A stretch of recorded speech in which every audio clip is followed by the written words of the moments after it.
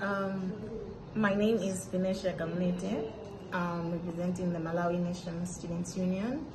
So Malawi National Students Union, we are like an advocacy organization that fights for students' rights. We negotiate with policymakers, the government, on issues to do with fees hikes.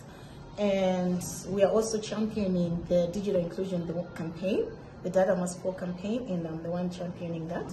So we basically negotiating with relevant stakeholders, such as the government, and other also relevant stakeholders, such as the internet service providers, to have reasonable data packages in order for students to succeed in their education, since they use online classes due to the coming in of COVID-19 pandemic.